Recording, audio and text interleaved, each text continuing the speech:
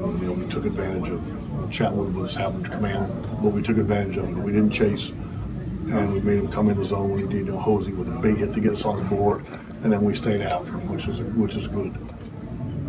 You know, we've seen Ramirez develop over the last couple of years, but just how much you marvel at the blend of power with the patience, with the contact ability that he has. He's one of the better hitters in the game. I mean, you know, you look at him, and I don't know if you necessarily think you're going to see a guy that can drive the ball out of the ballpark like that. But and now as he's accumulating some experience, he knows the pitchers, he knows how they're attacking them. Makes him even better.